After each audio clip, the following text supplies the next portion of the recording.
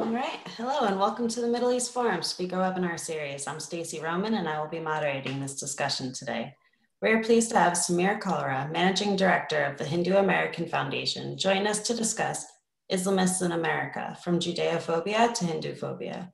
Mr. Kalra will speak for 10 to 15 minutes and open it up for questions. Should you wish to ask a question, please use the Q&A box located at the bottom of your screen to type your question.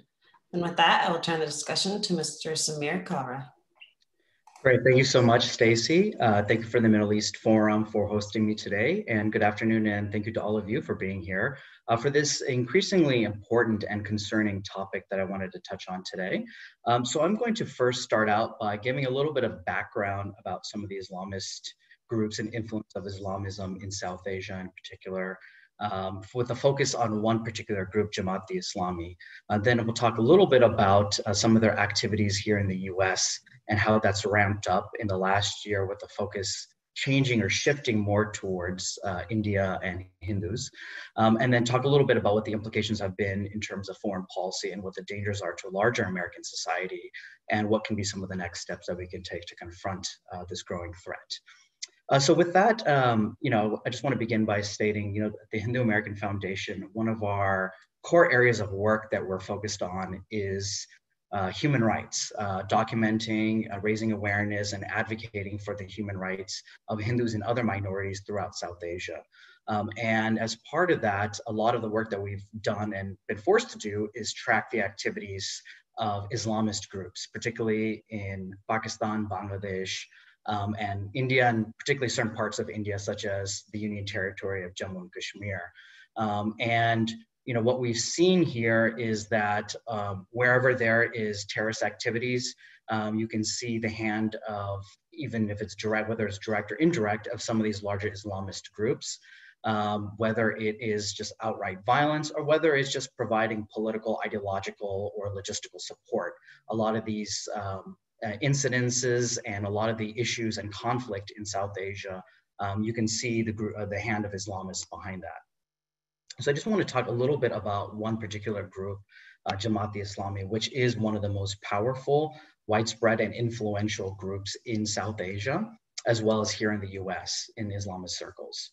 Jamaat-e-Islami was founded in undivided India in 1941 by Islamic cleric named Maulana Abdul al-Maududi.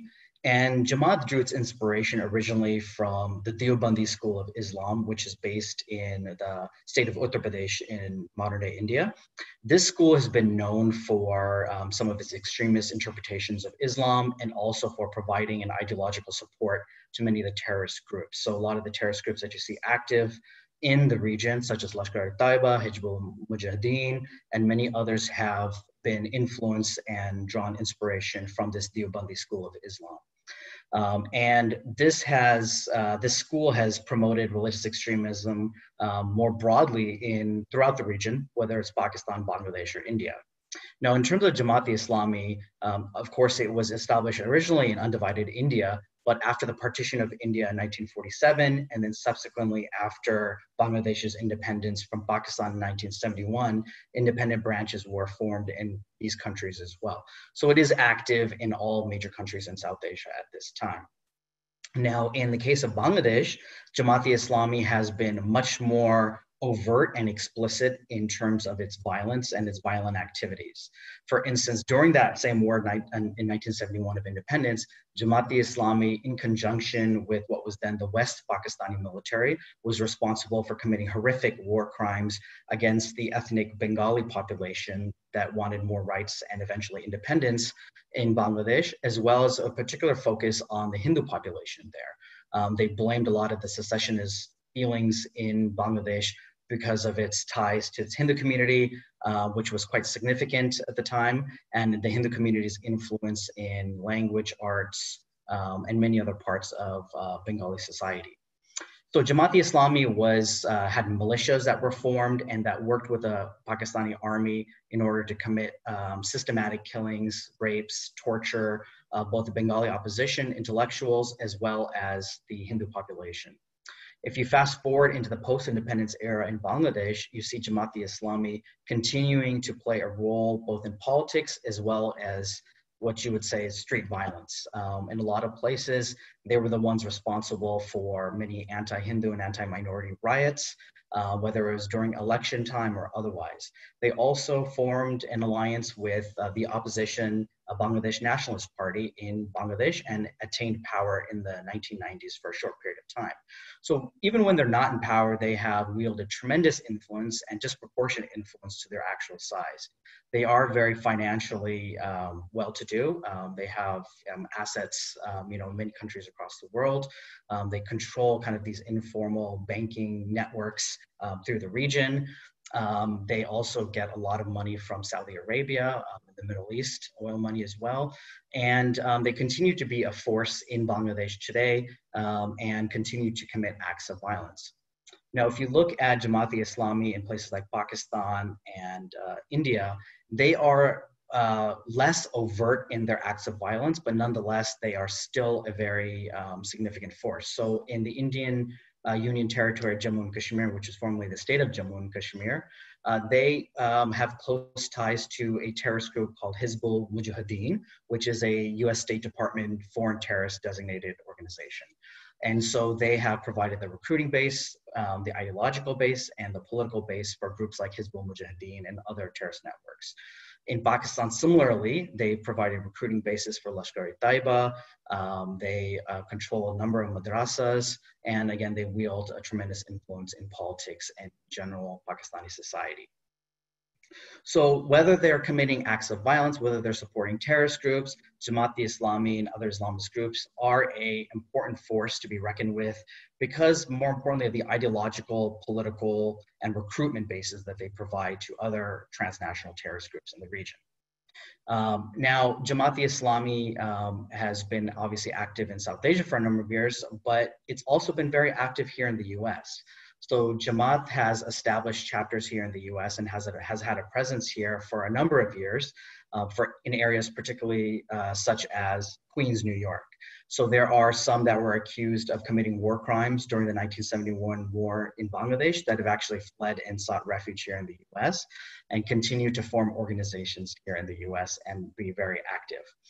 They are very powerful in terms of their influence here within the Muslim community as well as outside the Muslim community. They formed a number of affiliate organizations as well as connected with other Islamist organizations and have also utilized very high-powered lobbying firms to both defend them as well as to influence policy regards to Bangladesh, for instance. And what we've seen in recent years in terms of their activities has been how they have really helped to influence the narrative in the media as well as in places like local, state, and federal governments towards India and particularly towards Hindus. And by that, I mean, they've taken up issues that are happening in India, political issues that are happening in India. They've brought it here to the US and then been able to effectively create propaganda narratives around it. They've been able to effectively advocate through resolutions, through hearings, and through other means against India, and which has gone into anti-Hindu rhetoric as well. So some examples would be the abrogation of Article 370 in India's former state of Jammu and Kashmir. So on August 5th, 2019, the Central Indian government abrogated an article to the Constitution, Article 370, which helped to further integrate the state of Jammu and Kashmir into the Indian Union, and also made sure that all of India's laws applied equally to the people of Jammu and Kashmir. So previously, Jammu and Kashmir was able to enjoy almost disproportionate autonomy to any other state in India. But as a result, what happened was that the power was in the hands of a few corrupt political families in the state. There was no development. Certain groups were discriminated against. Certain laws that were in place across India, such as discrimination protection laws against lower caste or disadvantaged communities, were not in place in Kashmir. Similarly, laws that protected same-sex couples and homosexuality did not apply in Kashmir either. So this was an attempt to further integrate the state into the Indian Union and also ensure the application of laws of India to the state. But what these groups here, these Islamist groups led by Jamaat-e-Islami affiliate groups did was they created a counter narrative that basically said that India was coming in and occupying Kashmir. India was coming in and stamping out the rights of Muslims in Kashmir, and was whitewashing over activities and incidents that had happened there. Now, for instance, in 1989 to 1991, there was an ethnic cleansing of approximately 350,000 Hindus from the Kashmir Valley in the state of Jammu and Kashmir that were driven out. But according to the narrative of these groups, these Islamist groups here, these people didn't exist, or this ethnic cleansing didn't exist. These people left of their own free will, or have become an insignificant issue within the larger discussion around Kashmir. Now, mind you, there can always be criticisms of Indian government policies, which are fair, such as some of the shutdowns of communications after the abrogation of Article 370, which are legitimate criticisms. But in the narrative of the Islamist groups, they basically went to the extent of demonizing the Indian state, demonizing Hindus as the aggressors, when in fact in Kashmir, they had been the victims. And they created a whole counter narrative around that. They did this in the media. They did this in hearings last year. Foreign Affairs Committee, the House Foreign Affairs Committee, had hearings on Kashmir, and a lot of these Islamist groups were behind the scenes helping to promote these hearings and helping to promote the witnesses that were invited to these hearings. And so the voices of actually people that had been on the ground or that were minority voices were ignored, and the voices that were championing the cause of Islamists were heard in the halls of these hearings.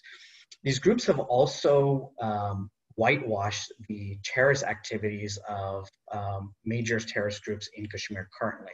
There was a high-level commander of Hizbul Mujahideen, Riaz Naiku, who was killed by Indian government security forces last year.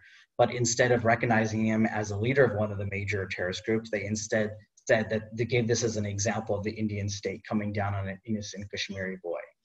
And so again, this is another example of their activities. Now, while the focus has been on Jamaat-e-Islami and their affiliates, there have been new groups and there have been other groups, Islamist groups, that have shifted their focus.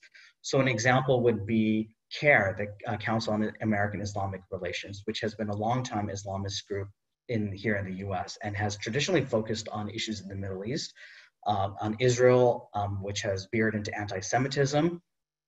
CARE has now become a major player in a lot of the issues dealing with India, has provided their logistical support and their manpower, their media savvy, and their voice to a lot of these issues.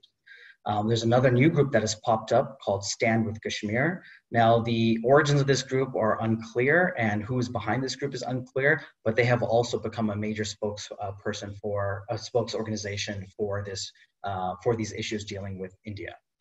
And of course, Jamaat-e-Islami affiliate groups such as Islamic Circle of North America, Islamic Society of North America have also played very prominent roles, along with another group called the Indian American Muslim Council. Now, they have not just taken the fight at the federal level, but they have gone down to the local and state level. So for instance, since August 5th of last year, they have gone to the local city councils and have pushed a lot of anti-India resolutions. Now, these have been both about Kashmir, but also about another issue that popped up last year, which was the Citizenship Amendment Act, which was a humanitarian and human rights bill that was passed by the Indian government to provide refuge and fast-track citizenship to religious minorities, whether Christian, Jewish, Hindu, Sikh, Buddhist, Jain, from countries as Pakistan, Bangladesh, and Afghanistan that had specifically been subjected to religious persecution, and helping them, give them fast-track citizenship within India because they had been languishing in refugee camps in India without legal status and without any real means to economically integrate into the country and been living on the margins of society. So it was a bill really specifically targeted to a specific issue and a specific problem. But these groups turned it into something that was an anti-Muslim bill. They created a hysteria that this was going to take away the rights of 200+ million Muslim citizens when it had no impact on the actual rights of Indian Muslim citizens. It also started to conflate it with other issues and tried to say that this was going to then make more than 200 million Muslims stateless. And this was the propaganda that made its way here into resolutions at the local city council level. We've seen them in San Francisco, in Chicago, in Albany, New York, in Cambridge, Massachusetts, and many other parts of the country. And the way they describe the issues in India are that Hindus are always the aggressor, that Muslims are not capable of doing anything wrong. They whitewash terrorist activities or terrorist groups, whether in Kashmir or in other parts of the region.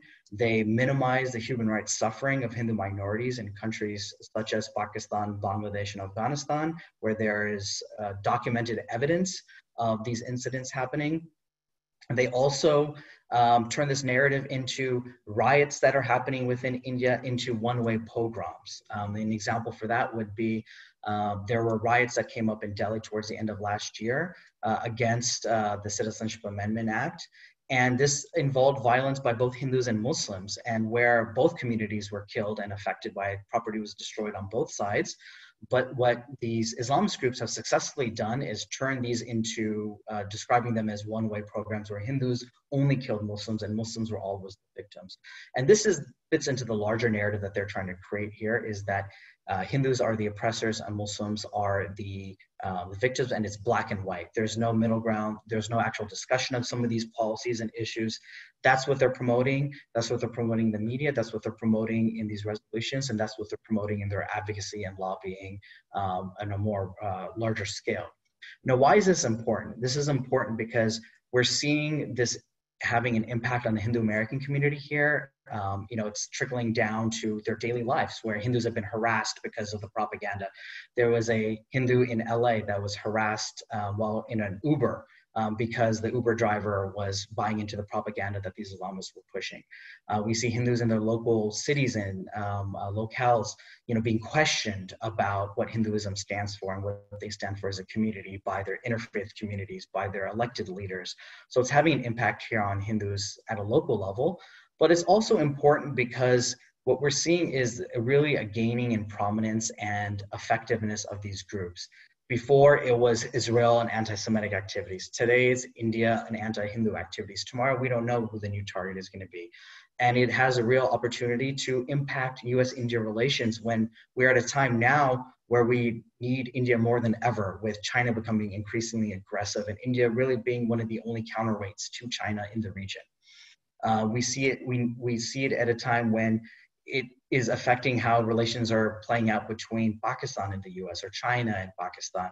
And so these Islamists are really undermining the relationship with India, and that's their real goal, is their attempt is to undermine US-India relations. So in terms of what we're trying to do as a foundation is to raise awareness, and I know the Middle East Forum has done a lot of this work as well. We're trying to awareness about who these groups are, what their ulterior motives are, and what they're trying to accomplish, and then countering them at all of these levels, countering them in the media, countering them at the local and city council level, countering them in Congress and other places, and really unmasking who they are. Because if we don't, they're going to gain more and more power, and I think they're going to effectively impact in a negative way U.S. policy in South Asia. And U.S. policy in South Asia, we've seen it playing an important role in the past, but now we see China meddling in the region even more. And so it's increasingly important that the U.S. keeps India as an important ally and a partner, and our policymakers here are educated on these issues so we don't do further damage to that relationship, and we maintain our strong partnership with the only democratic ally in the region, a secular democratic ally in the region, which is India. And I think with that, I'll pass it back to Stacy for any questions that we have. All right, thank you so much. We have quite a few questions coming in. First one is, beyond its alleged anti-Hindu campaign, are there any indications that Jamaat-e-Islami is active in U.S. domestic politics or supportive of any particular causes or candidates for public office? Sure, so that's a great question. So they seem to have found more sympathy with the Democratic Party. And so you can see them, these groups, and I would say more broadly, even beyond Jamaat-e-Islami, some of these groups supporting candidates like Ilhan Omar, Rashida Tlaib, Pramila Jayapal, actually, who is by birth or avowedly a Hindu, but has actually been one of the leaders in a lot of these issues because she, in her political philosophy and ideology, is a Marxist. And so she has gotten support from them, and she's worked very closely with them. So it seems like a lot of these Democratic Party candidates at this point at least have gotten more of a connection with them. And so I'm not sure about what domestic politics or domestic issues that they're pushing on, but I do know that these are some of the political candidates and elected officials that they are working with. Wonderful, thank you. So Hindus in America are typically economically and professionally very high up. How come Hindus are politically weak in the US comparatively? Sure. So that's a good question. I think part of the reason for that is that it's a relatively newer community. And, majority of the Hindus that are here now, and the population is estimated about 3.2 million, and that includes non-Indian Hindus as well. But the majority, of course, are from India, and it came during the 1960s when the immigration laws were relaxed.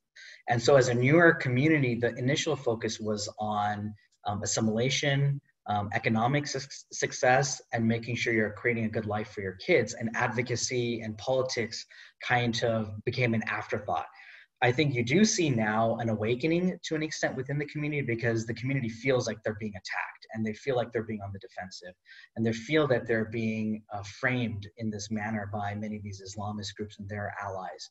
You do see more groups becoming active now, both at the grassroots level as well as in Washington, D.C.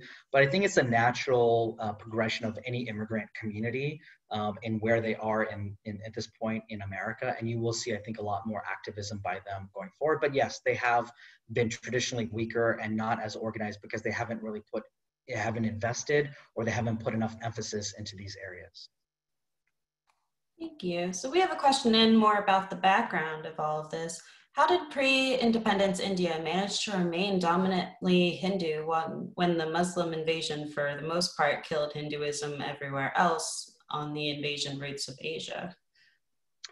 Sure. So that's a great question. And it's a very long answer, but I think, part of, and that's an interesting point, because India is one of the only places that has seen the continuous civilization from the pre-Islamic era to the post-Islamic era, where you see a lot of the traditions surviving. Now, with that being said, we have lost a lot in countries like Afghanistan, Bangladesh, and Pakistan, but the core is still there. And I think that is part of it is the basis of Hinduism, which is diffuse and is not necessarily based around a central authority, that you can attack a central authority, undermine it, and therefore destroy the roots of the civilization or the culture or the religion.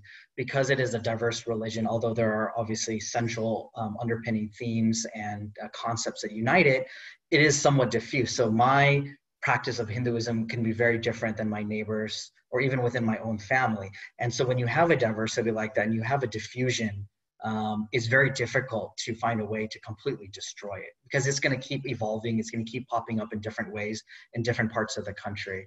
And also, it's not talked about, there was a great deal of resistance also by Hindu kings, by the Hindu masses, and many others that resisted in different ways over the time, and actually, to some extent, influenced Islam that was in the subcontinent and softened it to an extent and made it take on a South Asian a flavor, if you will.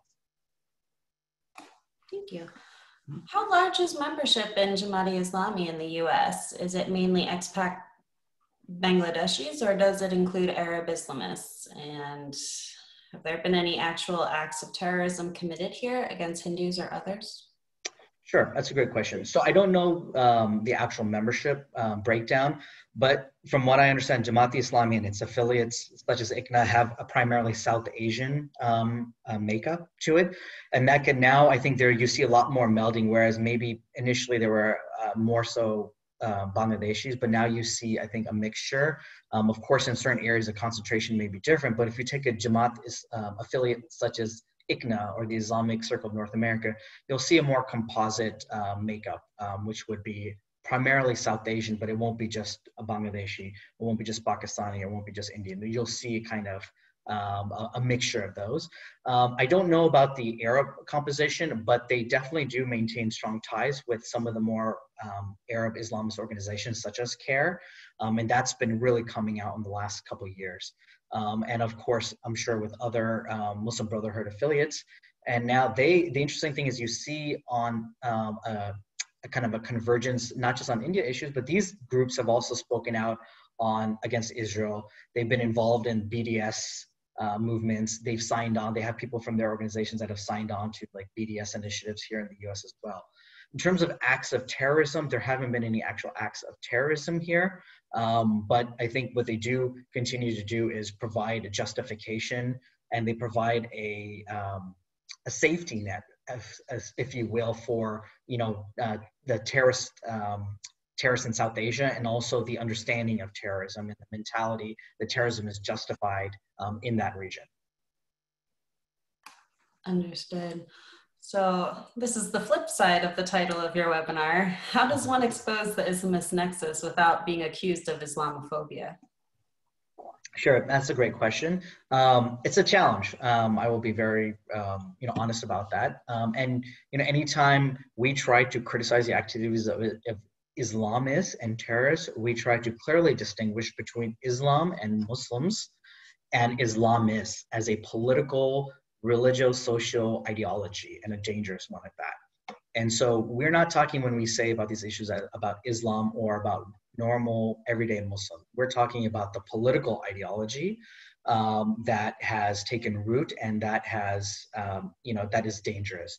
Now, of course, even with that, even when we, talk about human rights in some of these Muslim majority countries, you'll still be accused of Islamophobia. But I think it's very important to always draw that distinguishing line that we're not talking about Islam, we're not talking about Muslims as a people, we're talking about Islamists as, as this political ideology, and as people that are, through their own words, are trying to create theocratic states with no room for minorities and no room for freedom of expression or any other rights or ideals that we hold sacred here in the US. So that distinguishing point, I think, is always important to emphasize. Thank you. We believe that too at the Middle East Forum. So our last question of the day is, how are Hindus treated today in Pakistan and Bangladesh, and how does India treat its large Muslim population?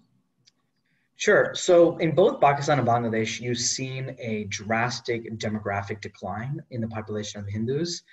So at the time of partition in 1947, what is now Pakistan, at that time was the western wing of Pakistan, there were about 14 or 15% of the population were Hindus. That number now is 2% or lower. Similarly, in Bangladesh, you had a population that was somewhere hovering in the 20s, and that is now estimated at 9% or less, depending on which estimates you look at. But there's been, number one, a drastic demographic decline because of persecution, forcing a lot of Hindus from both countries to flee the country into India and seek refuge there. In Pakistan, you see, really on a weekly, if not daily basis, reports of kidnappings and forced conversions and forced marriages of young underage Hindu girls. This is also an issue that's affecting Christians significantly. There are many reports by human rights groups that say an average of 1,000 Hindus and Christian girls are kidnapped, converted, and forcibly married to Muslim men annually in Pakistan. And that's just what's reported. Of course, much of what happens is not reported. Hindu temples are often targeted and attacked by both Islamists and sometimes by the government in terms of illegally occupying temple land, selling temple land to private developers and kicking out Hindus from there. You see Hindus and Christians subjected to bonded labor in Pakistan. They are economically and politically marginalized. You often see riots popping up whenever there's accusations of blasphemy against Hindus and Christians. So a lot of the incidences of violence and persecution we see happening against other communities in Pakistan impacts Hindus as well. Similarly, in Bangladesh, Hindus have borne the brunt of riots there and large-scale violence anytime there are reports of blasphemy or anything else happening. Hindu girls are also kidnapped and converted in Bangladesh, and oftentimes forcibly married. Hindu land is frequently seized and occupied by Muslims, by Islamists, and Islamist groups in Bangladesh. And the government often allows it to happen. And so in both places, you see either the government and the state actively, participating in discrimination, or being indirectly involved by allowing things to happen, not providing enough security, for not prosecuting those that are responsible for violence. And so that is systematic in those countries. In India, of course, there are incidents of violence against Muslims. I won't say that there is nothing that happens there, but by and large, you will see Muslims having many more rights in India.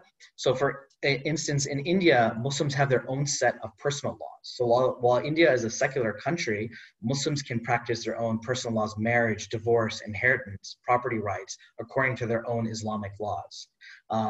They also have a lot of religious accommodations and economic accommodations. They are the beneficiaries of large government grants, government quotas in positions, in government positions and public institutions. There has also been a demographic actually shift where the Muslim community has increased significantly in India over the years. And so, while there are sporadic incidents, of course, and there have been incidents that have happened against Muslims, which are condemnable, don't get me wrong, we should speak out anytime those happens, but by and large, Muslims have many more rights in India than Hindu minorities or any minorities have in their neighboring countries. Understood. And real quick, before we sign off for the day, can you just tell us where we can find some more information on your work? Absolutely. So please do visit us at hinduamerican.org. That's our website where you can learn more about some of our projects around these issues. If you go to our human rights page and policy page in particular, you can learn more about some of these issues, and follow us on social media at Hindu American. All right. Thank you so much. Unfortunately, we've come to the close of our webinar today. Thank you again, Mr. Kalra, for speaking with us. Thank you so much. On Wednesday, please join us. Of course. For our viewers, please join us Wednesday at 3 p.m. Eastern for our weekly update with Ashley Perry, and again on Friday for Ilan Berman's webinar, China Disrupts the Middle East. Thank you all for joining us, and I hope you have a wonderful day.